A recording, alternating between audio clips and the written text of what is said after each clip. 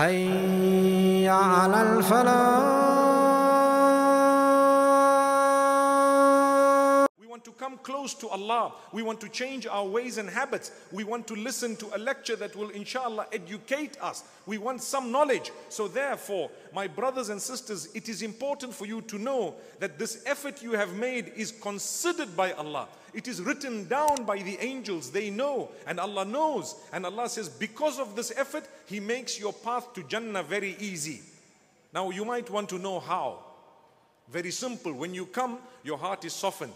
You start asking Allah's forgiveness. You promise Allah to read salah. You promise Allah to change your ways and your habits. As a result, your path to Jannah is made easy. This is why seek knowledge. Make an effort to go. Make an effort to attend the lectures and the lessons of the ulama. Make sure that you are there, because I promise you, the mercy of Allah descends upon a gathering such as this in the house of Allah subhanahu wa ta'ala. It is amazing how Allah subhanahu wa ta'ala has bestowed upon us favor upon favor. He wants to give us Jannah. This is why the Prophet sallallahu alayhi wa sallam says, كُلُّكُمْ تَدْخُلُونَ الْجَنَّةَ إِلَّا مَنْ أَبَى قِيلَ وَمَنْ يَأْبَى يَا رَسُولَ اللَّهِ قَالَ مَنْ أَطَاعَنِي دخل الجنة ومن عصاني فقد أبى. Every one of you will enter Jannah, the Prophet sallallahu alaihi wasallam says, besides he who refuses to enter paradise. So the Sahaba said, who would refuse to enter paradise? So he said, whoever follows me will enter Jannah. Whoever does not follow me has refused.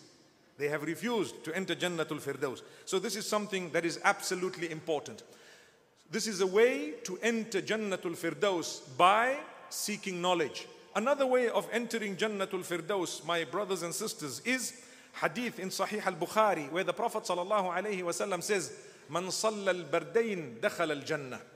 What that means is, whoever makes sure that they read Salatul Fajr and Salatul Asr, they will enter Jannah. That does not mean there are two salahs for a Muslim. You know, you cannot take the hadith and say, right, I heard the hadith tonight, I'm going to read 2 salah out of 5, that means I will go to Jannah. No, because those salah are quite difficult, because people are sleeping early morning, and you know how difficult it is to get up for Salatul Fajr. Go to the masjid, the smallest crowd is for Fajr. Salatul Asr. Why? In the afternoon, people have a siesta, people like to sleep. People have a little bit of what is known as qaylula. They want to rest. They feel lazy to get up for Salatul Asr. Okay, I'm going to go, I'm not going to go. The hadith says, if you can forsake your bedding and get into the masjid or fulfill your salah, for you is Jannah. Man salla al-bardayn dakhala al-jannah. Look at how simple the hadith words it. Whoever makes sure they read these two, that when they are most difficult, it means the other 3 will be easier for them. If you do that, which is very hard, you know, when you have a mathematics examination, and you answer the very difficult questions. For you, 1 + 1 is nothing. They don't even need to ask you, subhanallah, because you have answered extremely difficult questions. The same would apply if you are doing that which is hard. For you to do that which is simple and easy is actually a given. May Allah subhanahu wa ta'ala grant us Jannatul Firdaus. Similarly, another very important quality, a person who fulfills Hajj, when it is compulsory upon him or her to fulfill Hajj. Obviously, we need to follow the rules and the laws. You know, you don't just break the rules and laws and fulfill the Hajj against the rules. But you fulfill the rules, regulations, and you have made sure that you did your Hajj. You need to know that Rasulullah sallallahu alayhi wa sallam, again in a hadith of Abu Hurairah radiallahu anhu, he says, "Al-umratu ila al-umrati kaffaratu lima baynahuma, wal-hajjul mabrur laysa lahu jaza'un illa al-jannah." One umrah, between it and the next umrah that you make, will expiate the sins between the 2 umrahs. You will achieve forgiveness. So make umrah in abundance if you can, because you will achieve forgiveness of the sins between the 2. But when you fulfill your Hajj, the reward of an accepted Hajj is only Jannah. It is nothing besides Jannatul Firdaus. And this is why the Prophet sallallahu alaihi wasallam says, "Raja'a kayawmi waladathu ummuhu." A person comes back from Hajj similar to the day, or as clean as the day that his mother gave birth to him. May Allah make it easy for us to go for Hajj, and may Allah subhanahu wa ta'ala accept it from us, and may Allah subhanahu wa ta'ala grant us the ability to thank Him. Ameen. Brothers and sisters, another special way of entering Jannatul Firdaus is to fast often for the sake of Allah. Fasting is not only in the month of Ramadan. In the month of Ramadan, it is compulsory. فَمَنْ شَهِدَ مِنْكُمُ الشَّهْرَ فَلْيَصُمْ. Whoever witnesses the month of Ramadan should fast. That's the instruction of Allah in Surah Al-Baqarah. But we need to know something. There are voluntary fasts. Just like Salah, there is Farad, there is Sunnah, there is Nafil. The same applies to Zakah. There is that which is Farad, compulsory, and that which is Nafila. You can give Sadaqat. You can do good deeds for the sake of Allah. The same applies when it comes to the issue of fasting. You fast during the month of Ramadan. The hadith says, "Man sama Ramadana thumma atba'ahu sittan min Shawwal kana kasiyam ad-dahr." And you know that is because لأن الحسنة بعشر أمثالها. Whoever fasts Ramadan and follows it through with fasting 6 days of the next month, which is known as Shawwal, they do not have to be consecutive. They can be separated, no problem. Allah says you will have the reward of having fasted the entire year because your good deed is multiplied by 10. 1 month of Ramadan multiplied by 10, you got 10 months. The 6 days multiplied by 10, you got 60 days. 60 days is 2 months. 10 months plus 2 months is 1 whole year. You have the reward of the whole year. But there is another sunnah fast, 3 days every lunar month. 13th, 14th and 15th, they are known as Ayyamul Bid. You fast those 3 days, you have the reward of having fasted the entire month because 3 by 10 is 30. Then 2 days a week, Monday and Thursday, Sunnah of Rasulullah sallallahu alaihi wasallam. I promise you, my brothers and sisters, if you try to achieve this, you will earn Jannah, not any ordinary Jannah, through a special door known as Ar-Rayyan. Yuqalu lahu Ar-Rayyan. It is a door known as Ar-Rayyan only for those who are fasting for the sake of Allah. And this fasting is done because it disciplines you. When you are fasting, what immorality are you going to do? What sins are you going to do? What salah are you going to miss? You have so much spare time. Lunchtime, you don't need to worry about your salah. There is no lunch for you. You go for salah, subhanallah. It increases your closeness to Allah, subhanahu wa ta'ala. So you will enter Jannah from a special door.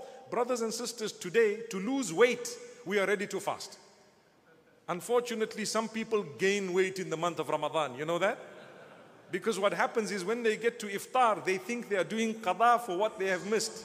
And they eat and eat. And they eat after Taraweeh and they eat again and again. May Allah subhanahu wa ta'ala make us realize that Ramadan, yes, it is a month of goodness and happiness, but it is a month of discipline. We need to discipline ourselves. So if you can discipline yourself in Ramadan, inshallah, outside the month of Ramadan, you will achieve lots of goodness. And the doors of Jannah will be opened wide. On the last day of Ramadan, it is known as Laylatul Jaizah. Once the moon is sighted, the prize giving comes out. And the hadith says, Allah subhanahu wa ta'ala, He boasts to the angels about us, that do you know what is the reward of my worshipper who stayed away from his food and his drink and his desires only for me? Subhanallah. So the angels, obviously, they are waiting for what Allah subhanahu wa ta'ala is saying. And He says, Ushhidukum anni ghafartu lahum. I make you, O angels, bear witness that I have forgiven them. Subhanallah. That is the eve of Eid. May Allah subhanahu wa ta'ala make us deserving of Eid. If you have fasted and if you have stood in Taraweeh, you deserve a day of happiness. That day of happiness is to earn the pleasure of Allah. It is not a day of sin. Some people, the alcohol comes out on the day of Eid. The haram comes out on the day of Eid. The clothing, everything that they were wearing correctly, it all goes back into the cupboard and all the nakedness comes out on the day of Eid. That's not what Eid is all about. Eid is a day of happiness to make Allah happy, not to make shaitan happy. Allah gave you the whole month of goodness. Now, I want you to promise yourself and to promise Allah, this Eid, we will not do anything to displease Allah. We will only do that to please Allah. Get up in the morning and you obey Allah, read some nafila, read some Quran, mashallah. This is the month of the Quran. It does not mean, mashallah, was the moon sighted? Yes, it was. Okay, close the Quran. That's not what Eid is. If the moon was sighted, we need to read more of the Quran. Because now Allah has given us the gift. Amazing. So my beloved brothers and sisters, that is one of the gifts of Allah subhanahu wa ta'ala regarding Siyam. Another very important hadith of Rasulullah sallallahu alayhi wasallam, which is the hadith of Rabi'ah ibn Ka'b al-Aslami radiyallahu anhu. He says, once I came to Rasulullah sallallahu alayhi wasallam with a bit of water for his wudu. And with that water, he told me, sal, which means ask what you want. Subhanallah. Imagine Muhammad sallallahu alayhi wasallam saying, ask, what do you want? What would you say? You know what he says? As'aluka murafaqataka fil jannah. He says, I ask you for your companionship in Jannah. Wow, wow, Allahu Akbar. Look at how beautiful. I think our children would ask for an iPhone. They would ask for something else. They might ask for a Lamborghini. You know, what do you ask? Subhanallah. But he says, As'aluka murafaqataka fil Jannah. I ask you your companionship in Jannatul Firdaus. So the Prophet sallallahu alaihi wasallam says, help yourself to achieve that by kathratus sujood, by prostrating a lot. Help yourself. You can get it. Any one of us can get murafaqatun Nabi sallallahu alayhi wasallam. We are not Sahaba. We are not companions in the dunya. But that does not negate the fact that we can be companions in the hereafter. Don't you know that? How? By following his sunnah, following his path, and by ensuring that we fulfill our salah.